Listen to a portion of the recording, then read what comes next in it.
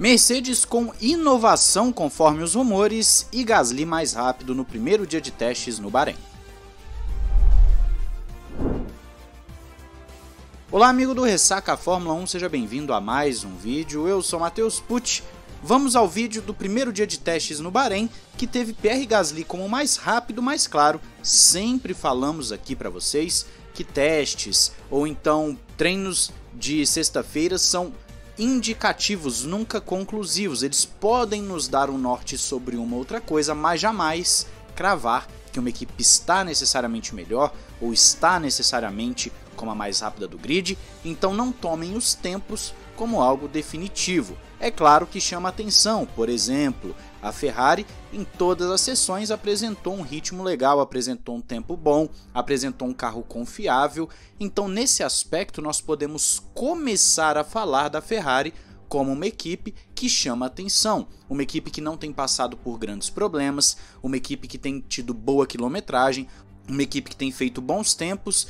O carro parece equilibrado, mais uma vez o pessoal que estava lá, no caso eu estava acompanhando pela Sky Sports, eles estavam elogiando o equilíbrio do carro da Ferrari, ficaram ali na curva 10, ficaram na curva 8, enfim, foram olhando pontos específicos do traçado para poder mostrar como que cada carro se comporta, e a Ferrari sempre foi muito elogiada. Então nesse aspecto, somando-se o fato de que o carro da Ferrari não trouxe grandes atualizações porque a equipe considera o pacote muito bom e muito a ser explorado, então o torcedor da Ferrari pode ficar bem feliz, porque aparentemente tem um carro muito bom aí nas mãos, tem um carro redondinho que não apresenta problemas e deve sim ser bem competitivo.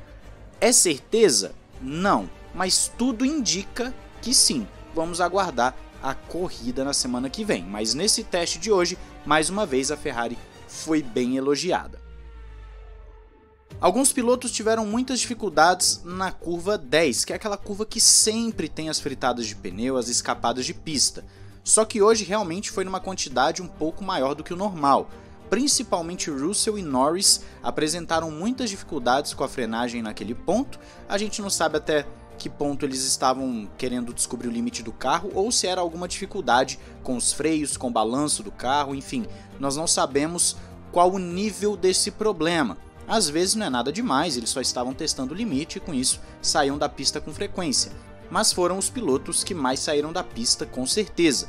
Eles estavam quase toda a volta fritando o pneu naquele ponto da curva 10, saindo, mostrando que sim, espera-se que o piloto vá aprendendo, pegando a manha ainda do carro, desse carro novo, da frenagem diferente, dos pneus novos, tudo isso em 2022 para que eles possam ter uma boa corrida no Barein.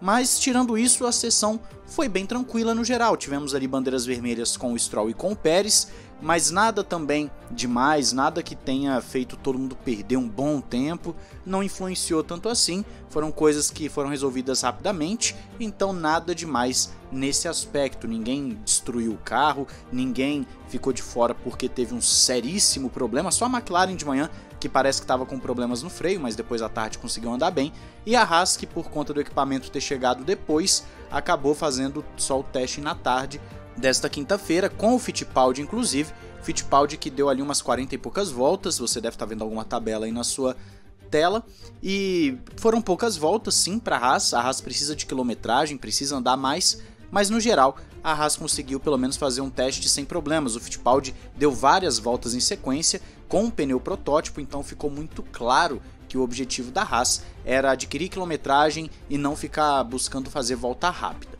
O meu parênteses aqui é que eu acredito que seria melhor então ter colocado o Schumacher para andar, né? Já que já tem a dupla de pilotos formada, coloca os seus pilotos titulares para adquirir quilometragem, para desenvolver o carro, porque o Pietro vai pegar nesse carro raríssimas vezes. Não tem muito motivo para você deixar o Pietro correndo nesse carro por agora, mas tudo bem, foi bom ver o Brasil de volta, só não entendi a lógica disso. Outro ponto é que o Steiner falou que conversou com o Pietro quando foi dar ele a notícia, e claro, não foi o melhor dos momentos para o Pietro, existia a expectativa dele conseguir o carro, mas o Pietro é um cara da equipe, é um cara que entende o lado da equipe, e a equipe precisava de alguém como referência, o que faz sentido também, por mais que a gente fale muito do dinheiro, é claro que se você coloca dois novatos, você não tem uma referência para saber onde cada um está. com o Magnussen ali, a gente vai poder saber mais ou menos o nível do Schumacher, o que é bem interessante.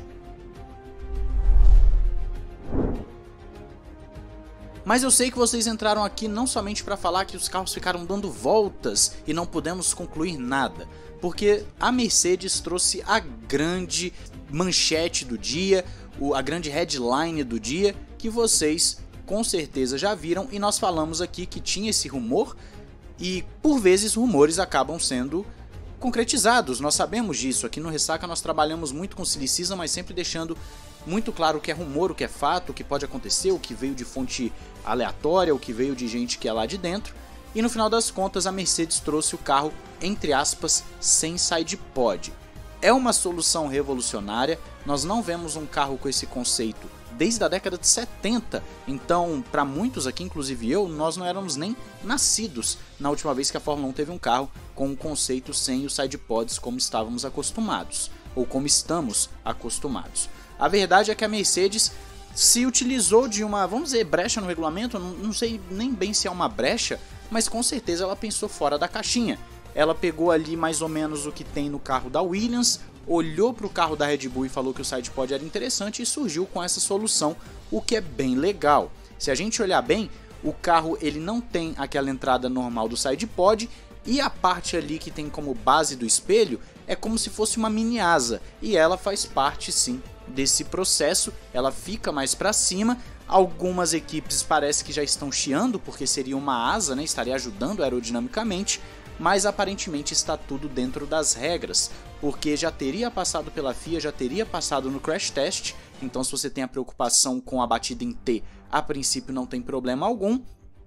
E claro, a Mercedes tem soluções de resfriamento diferentes das demais equipes. Você vê que ela adicionou mais ranhuras nas laterais dos carros, justamente para ter essa solução de resfriamento melhor, mas fato é que o carro agora passa pela lateral de uma forma muito mais rápida, de uma forma muito mais limpa, e isso deve dar mais velocidade de reta, deve ajudar o carro aerodinamicamente. Inclusive fala-se que o carro seria no simulador cerca de 1 segundo mais rápido do que a versão que estava em Barcelona, o que é muita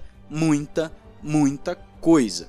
Nós não sabemos ainda o que vai virar isso, se a Mercedes realmente vai prosseguir com essa solução, provavelmente sim, ainda mais se é 1 segundo mais rápido e aparentemente não trouxe nenhum problema ao equilíbrio do carro, mas fato é que o Ross Brown falou que não esperava, ele foi pego de surpresa com essa solução da Mercedes, o que mostra que sim, a FIA não estava esperando, a Fórmula 1 não estava esperando uma solução desse nível. A Mercedes foi engenhosa, foi genial, é um grupo de engenheiros fantásticos, a Mercedes tem soluções geniais ao longo dos anos, e essa é uma das grandes coisas que me faz ser apaixonado por Fórmula 1, que é como os engenheiros conseguem explorar o regulamento, mesmo um regulamento mais estrito, e fazer com que o carro fique uma coisa completamente diferente do que nós estamos acostumados. É genial, é absolutamente genial. Se a FIA já falou que está dentro do regulamento, não tem muito por que reclamar. Aparentemente tudo está dentro do regulamento, apesar de ser fora do comum.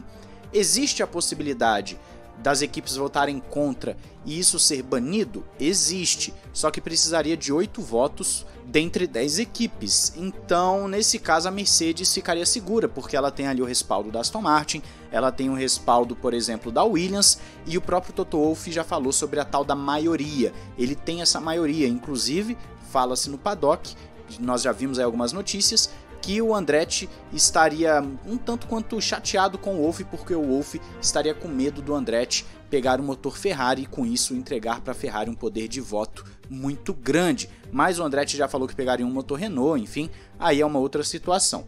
Mas com isso tudo, Verstappen falou que não está preocupado com a solução da Mercedes, ele acredita que cada um tem que olhar para o seu, está muito cedo para tirar qualquer conclusão, e de qualquer forma isso ainda vai dar muita treta, vamos falar muito desse sidepod da Mercedes, que inclusive eu achei até mais bonito do que esperava, achei que ficou bem legal, ficou bonito, ficou agressivo, não ficou aquela coisa estranha retona. Acredito que a Mercedes acertou em cheio, tanto na questão aerodinâmica, quanto também na questão da estética, ficou bonito o carro, ficou chamativo, eu acredito que ficou muito bom em todos os aspectos. Mas qual a sua opinião? Diz aí nos comentários, não esqueça de se inscrever, ativar o sininho para não perder nenhum vídeo. Amanhã, mais uma vez, tem pré-temporada, das 4 da manhã até as 13 horas. As 2 últimas horas você acompanha na Band Esportes, e se você quiser assistir desde as 4 da manhã, no F1 TV você consegue assistir tranquilamente, só que aí no caso você vai assistir em inglês, né? Mas é isso, deixa aí a sua opinião sobre Mercedes, sobre Haas, sobre os testes de hoje, se você acompanhou, se você viu alguma equipe que chamou a atenção, fala aí nos comentários. Um grande abraço, valeu e falou!